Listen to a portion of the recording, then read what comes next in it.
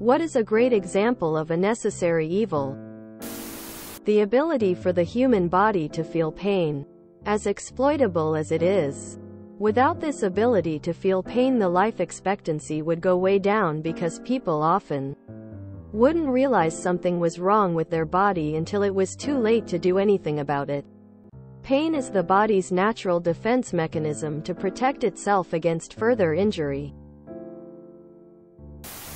Thar air in you bag of chips stops the chips from getting crushed on delivery. We all wish there could just be more chips, but you need that air. Chemotherapy.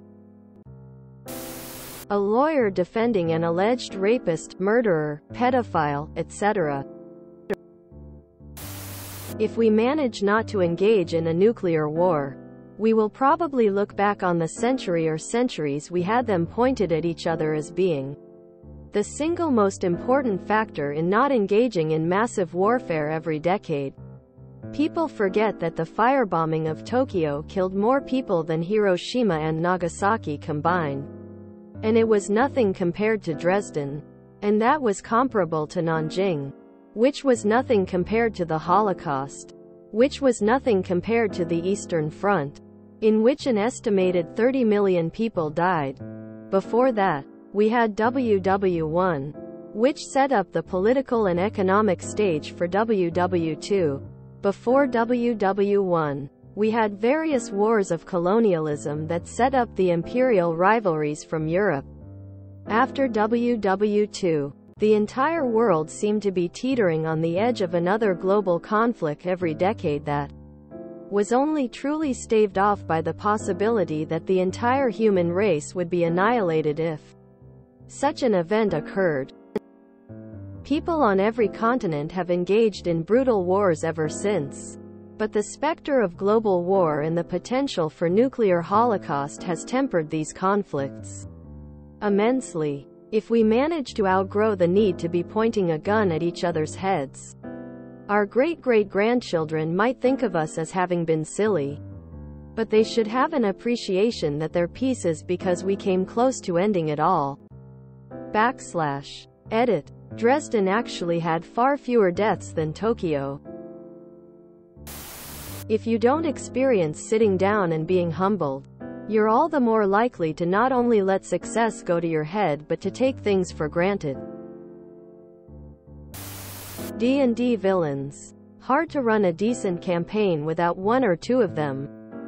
Edit. Thanks for the award. I used to run a home game with close friends and family, so luckily I never had that problem player. Or a murder hobo party, but never say never. Farting. It stinks and it's embarrassing, but we'd be in constant agony without it. Sadness. You can't be happy all the time. It isn't healthy. You have to take the good with the bad. You learn to cope and move on from it. There was a camera plane called Necessary Evil that flew the Hiroshima atomic bombing mission. Appropriate name? I don't know. But in the Engineer trilogy, a great low fantasy series in a weird Renaissance medieval mashup world, they call their war department the Department of Necessary Evil, which I always loved. Grin. Not buying from puppy, kitten mills. If you don't buy them, they're going to have a terrible quality of life, if they survive at all. But if you buy them, you're actively paying for the continuation of the breeding and putting more animals in that situation. It's a tricky situation and really tragic either way. Killing in self-defense, to not be killed. Putting our pets to sleep, we're taking them out of pain, but it's so hard to say goodbye. Hate to say it, but animal testing. No matter how many simulations we run, products still need to be tested before they're sold. Especially medicines. Taxes. Government. Freedom is beneficial for any society.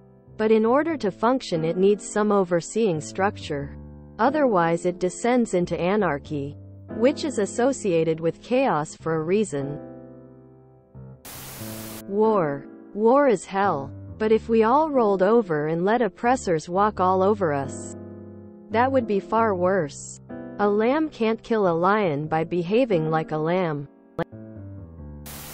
To protect your country against war is to war. Walmart. Like, I get the whole big box thing pushing out smaller people.